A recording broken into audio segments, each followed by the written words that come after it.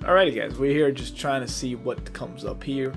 As you know, I got reading the book by Esther Hicks, and she's in the book, and so far what I'm getting from it, a little quick breakdown, is that a lot of the things that we want or don't want are easily manifested to us, and sometimes what we focus on, it is what grows, right?